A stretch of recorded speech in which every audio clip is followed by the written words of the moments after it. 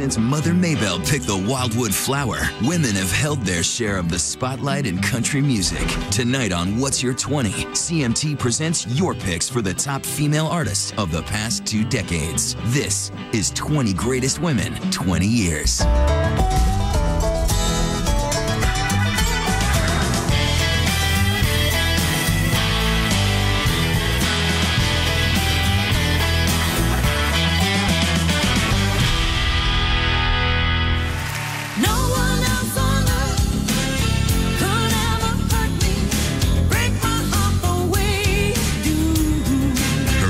Is as unforgettable as her name, Wynonna. The second you hear that growl and that soulful, you know you were listening to Wynonna. She just has a very unique voice. It's strong without being loud, and there's just something really soulful and sexy about her voice. How did you get to me?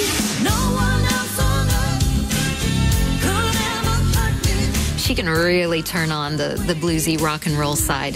You know, she's a country girl, but she can rock it up. Before going solo in 1992, Wynonna performed with her mother Naomi as the Judds, one of country music's all-time greatest duos. Love can build a bridge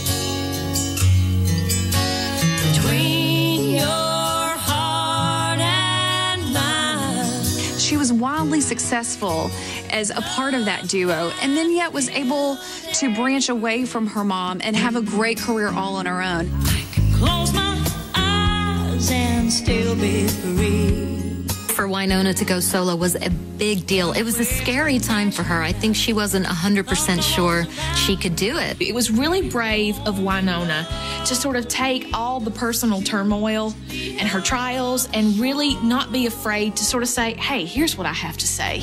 Out of all the flags I've flown, one flies high and stands alone. Only love. There's something very fragile about Wynonna. There's something very tender there. And I think that vulnerability is at the heart of why we love her. Only love. Though she's experienced more than her share of heartbreak, Wynonna has remained strong and defiant as both a woman and an artist. I thought I'd had my life worked out. I thought I knew what it was all about. Love started talking.